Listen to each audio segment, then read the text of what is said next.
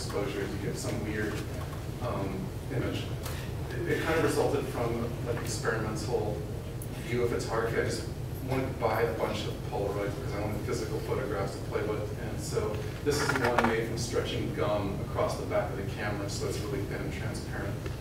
This is the first one that I did that kind of started me down this path of doing the stencil kind of version of these Polaroids. So it's kind of cut into this weird sort of orby shape, and then it's, I'm not sure, maybe there's, this one has a lot of exposure, but that one's like 25, maybe like 4 or 5, 6 hours. But any questions? Is that Italy? That's not Italy. There is a drawing model that she's in there. So this is the step-by-step process of how I get to, I can't read any of this, how I make the photographs. I draw out the stencil, I cut the stencil, I stick it in the back of the camera, I shoot something. Lots of times I'm shooting my laptop just because it's easy. Because if I had to like reset the camera every time for like a picture of this purple over here and then something down the street, like it would take hours and hours and hours to make one, or days. So lots of times I'm shooting actually my computer screen, like iPhone photographs that I've taken somewhere else. Okay, and so this is an actual picture of some of the stencils with scissors and X-Acto blades and other stuff at my really disorganized table in my room. And on the next slide, you'll see a diamond floating in the sky. It's magical. Everybody, we all hum.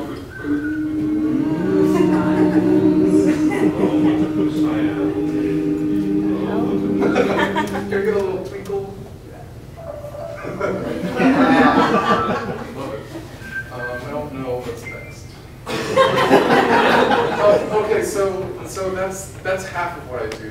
Or it was all that I did, and then I got tired of making these things. And I'm not fully tired, but I'm tired enough to like want to make other things.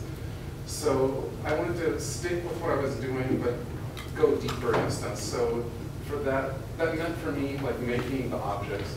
So I started with the house of cards, and then I made objects that looked like those house of cards. So the idea was that it's photography in reverse in a sense.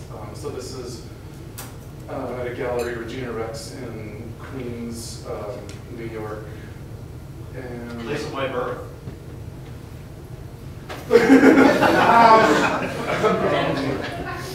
And so this is sort of like an installation that was based off of a Polaroid. And again, there's the house of cards, and it has a Polaroid that's in the show. So there's like these Polaroids that are the blueprint that then the sculptures become realized after only imaginizing.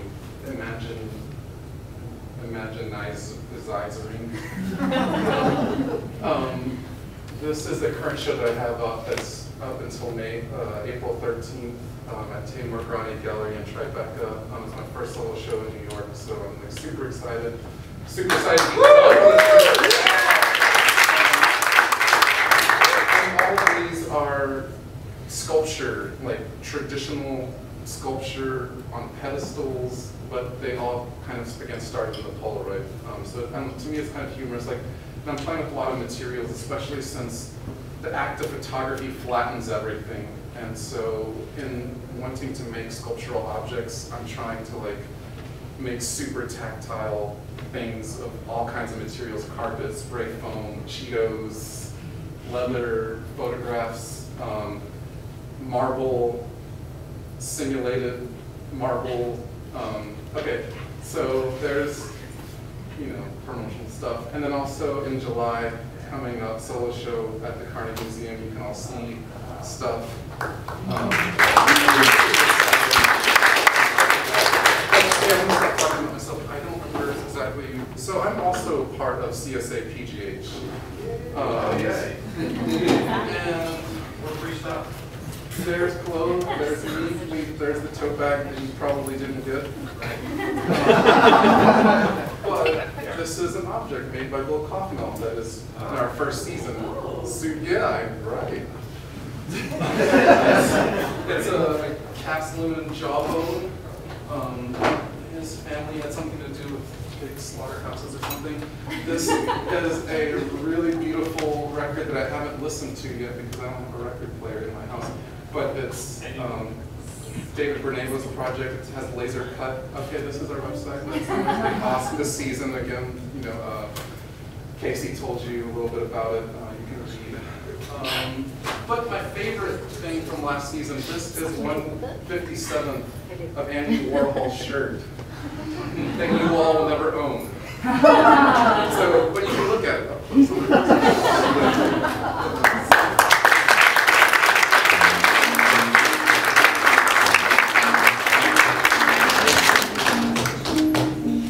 That's Ari, right?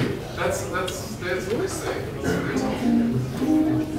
You made the box in there, Corey. What's that? Yeah, those beautiful boxes. I can get one of the box rush. Yeah.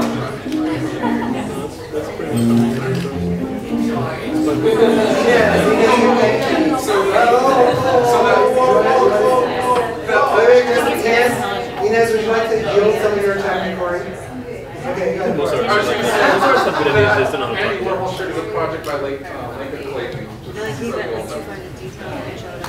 Like you said about here.